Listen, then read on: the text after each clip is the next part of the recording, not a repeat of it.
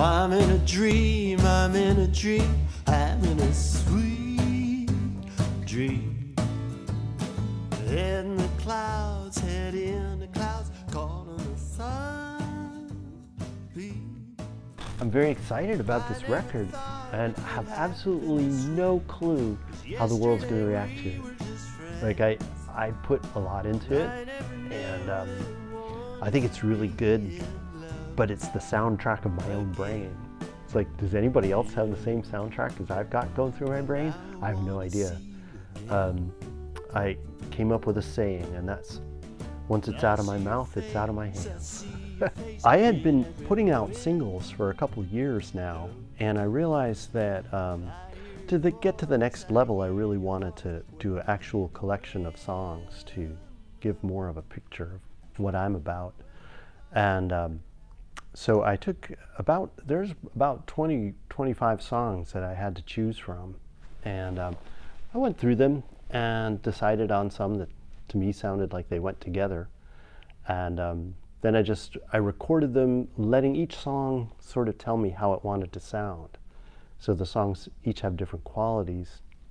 So being a multi-instrumentalist, I could kind of do anything I wanted with each one. So that kind of led to the different sounds of each one. And in the album, there's a lot of difference between the more orchestral stuff, like If Crying is a Crime, to something a little softer, like Oh, Hope Came By Today.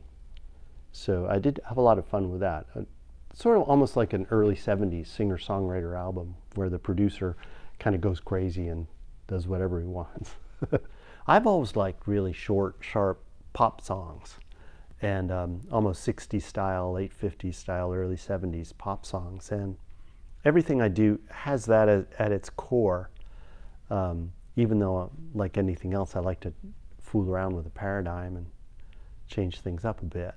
But yeah, I realized that I really like writing and singing myself. I felt like I really needed to learn how to be a front man by myself, just play guitar and sing, and it was quite a big step. It's different from being in a band where you're surrounded by friends and you're one of five, and when you're on your own, it's like, whoa, if you stop, the music stops. So it's been a fun challenge though. Piano is a lot of fun for writing songs because it opens up different sounds and different possibilities.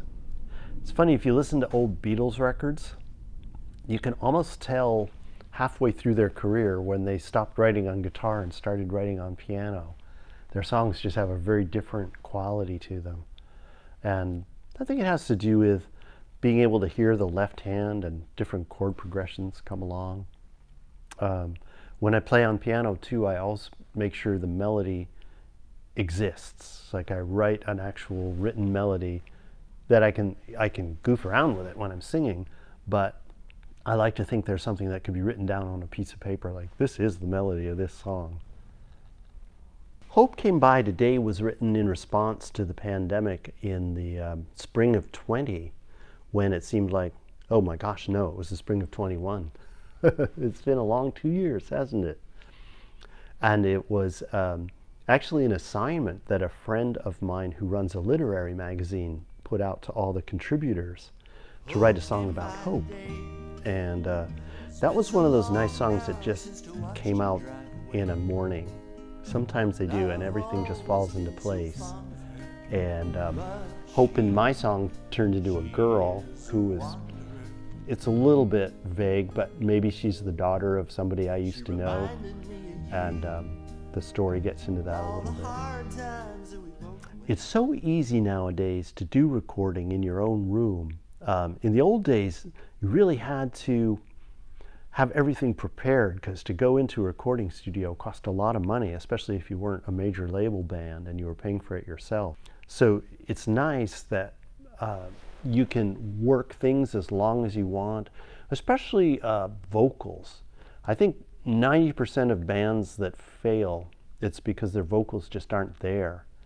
And it's great to be able to just keep at it till you have a good day and everything comes out the way you want it. Then you have to be able to do it live, which takes a lot of work. but it's just great not to have the stress. It's a little odd playing all the instruments because you don't get to play together. You have to lay things out one at a time. But that can be a fun experience too. If you're the same musician playing every part, there's a certain sameness to it, a certain connection you have with your own way of playing. To get technical, maybe a kick drum and a bass line being the same foot and the same fingers, even if it's a little sloppy, it tends to hang together. It's funny where inspiration comes from. I was thinking of Over Too Soon, which is a cool song about, it's kind of almost like an old-fashioned love song of like, it was a hot affair, it burned bright, it's over, you know. But it really came around from my dog eating dinner. I was like, oh, Over Too Soon. Hey, that's a song. So it's funny where inspiration can come from, and it can go totally different places. Musicians, especially at my stage in life and career, we're really looking for fans that like us a lot, and there may not be that many of them, but we're looking for deep relationships with our fans and people who like our music, as opposed to the TikTok hit, you know, where there could be thousands of them, but they're on to the next thing before the song's even done. A tune that I don't know is one I like a lot. It sounds like a joke title, but it's not. We used to joke around because if you call the radio station and ask for it, they'll hang up on you. You need to play a tune that I don't know. But it's really just the last line of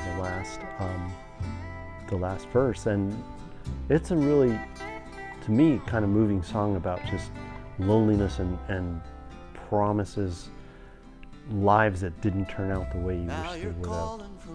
And the guy in the song is kind of, he's forced to think about his life by a phone call from an old ex, and he doesn't really want to. He doesn't want to like be jarred out of his present. But it came out pretty well.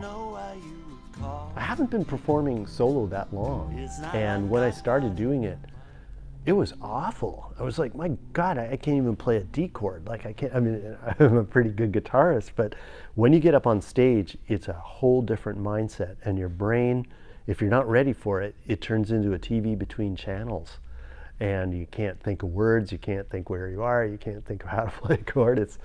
And it's scary, and the only way to get good at it is to do it. So the other thing about performing, though, that's odd and interesting is, and I've only, you know, gone up the scale halfway, but the more you do it, the easier it gets.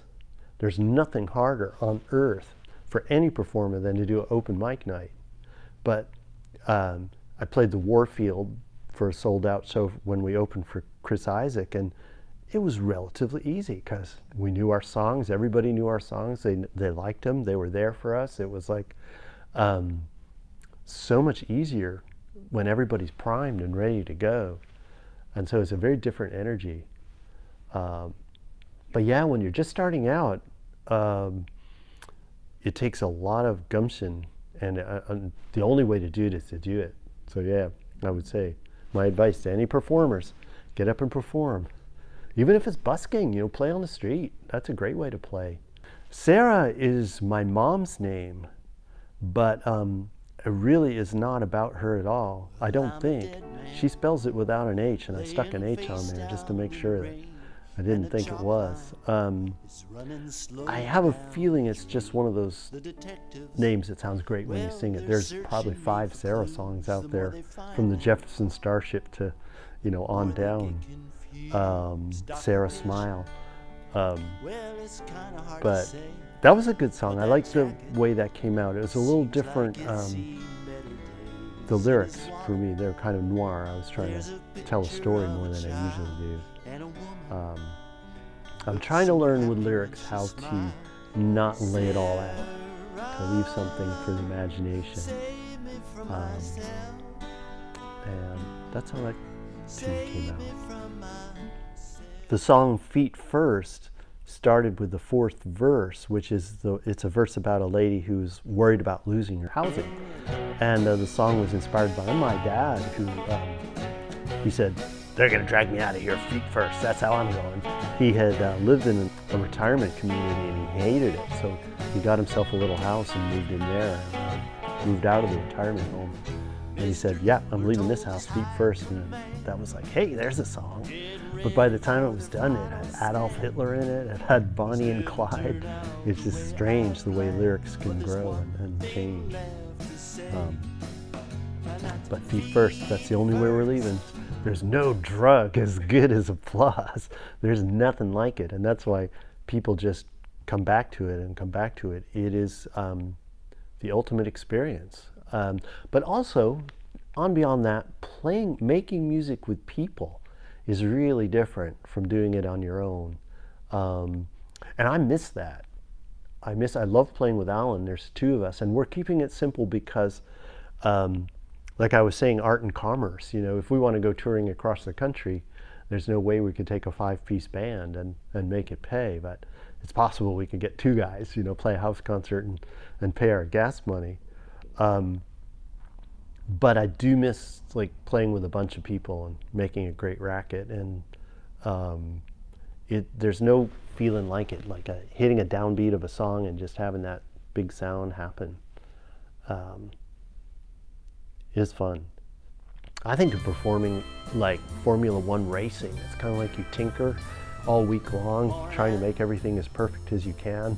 But then once you get on stage, it's like you might blow a gasket. You're going to keep going. It doesn't matter. You just it's such good energy. So I really look forward to getting to a place where we can book shows where people will come to hear us. They know what to listen for, and hopefully hum a tune or two. And to me, that's paradise.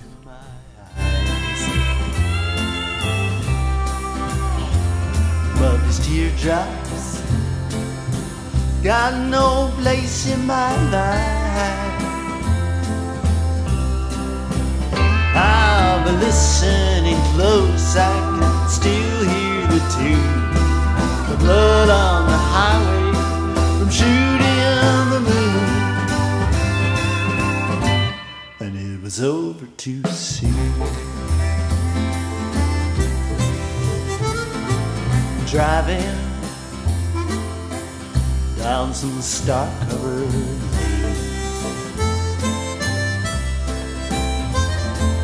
arriving at a place beyond pain, drinking a little more than I should, 'cause I'm thinking little change do me good. Well, we melted December, but we froze up in June. I was out with the dust, you swept up in your groove, and it was over too soon.